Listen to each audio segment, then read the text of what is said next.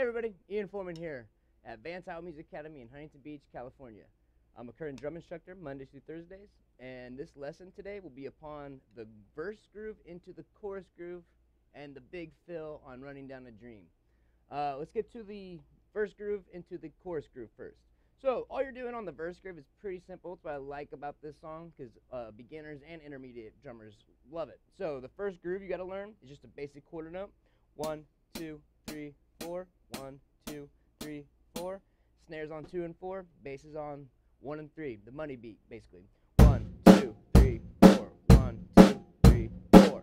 But when it goes into the chorus, it adds an 8th note to it. And the BPM for this song is around 169. So it feels like you're doing 16th notes.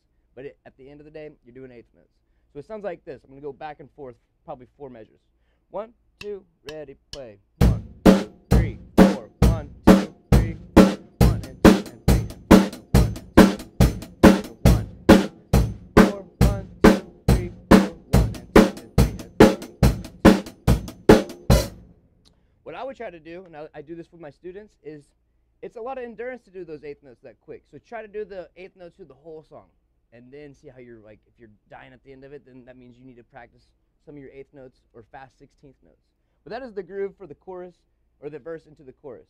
So let's get to the big fill. This song happens, it has a big fill, and it happens 3 times in the song. And it's after each chorus, and after the first 2 choruses into the last guitar solo. But the fill, it's almost like a bossa note. And you can add as much as you wanted to. I'm sure you could do it on the toms if you wanted to, if you're in a cover band, whatever. But this is what he's doing on the record. So what I would do if you're a beginner is just do the quarter note on the hi-hat, and then you're going to do the subdivisions with your left hand on the snare drum. So the first measure is on the 1, the and of 2, and the downbeat of 4 on your snare drum. So it's 1 and 2 and 3 and 4 and. Just almost like a bossa basic pattern. We're going to do that with the quarter note. 1 and 2 and 3 and 4. The second measure, the snare drum's on the and of 1, the downbeat of 3, and the downbeat of 4. So that sounds like this. 1 and 2 and 3 and 4. So quarter notes together, both those measures together, I mean.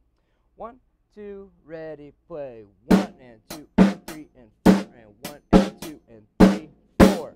That's what I would do if you were a beginner. But if you're kind of intermediate, or, I mean, this subdivision might help you doing the 8th notes on here. So let's try the 8th notes with the same snare pattern. Ready, play. 1 and 2 and 3 and 4 and 1 and 2 and 3 and 4. 1, 2, ready, play.